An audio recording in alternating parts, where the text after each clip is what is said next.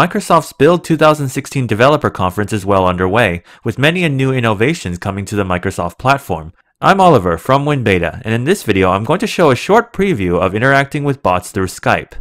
Refusing to be set back by the recent Taybot scandal, Microsoft announced an entirely new development platform based on programmable interactive bots and machine learning.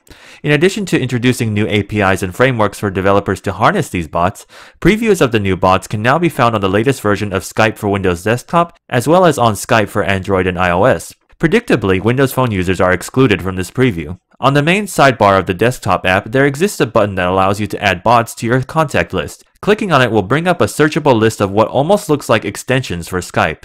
Adding a bot seems a bit buggy, as you need to make sure you confirm the added contact, otherwise the bot will shortly add itself, but seemingly refuse to interact with you. If you do the peacock dance correctly, you will be rewarded with a message telling you how to use the given bot.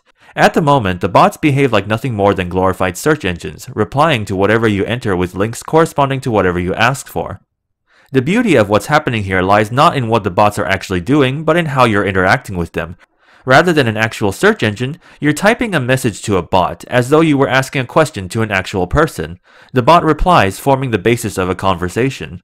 Though these demos are primitive, they show the path to a future where your interactions with the digital world can be shaped by natural conversation rather than stiff keyboard clicking.